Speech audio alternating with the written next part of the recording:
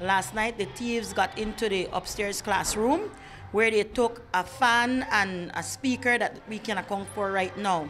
Prior to that, they broke into the office and they went with the laptop that was donated to us by the Ministry of Education, and then they broke into two other classrooms downstairs where they took an assortment of items and just trashed the classroom. Now, these items that were stolen, they were used by the students or by the staff? It's both by the teachers, by the principal, and the students, because they went particularly in one class, in two classes, they took all the supplies that were donated by the parents, the paper towel, the toilet paper, the typing sheet, scissors, whiteboard markers, and stuff like that. They just went with everything. So now we feel that the school is not safe anymore for us to keep anything that may be of value to the teacher and the children.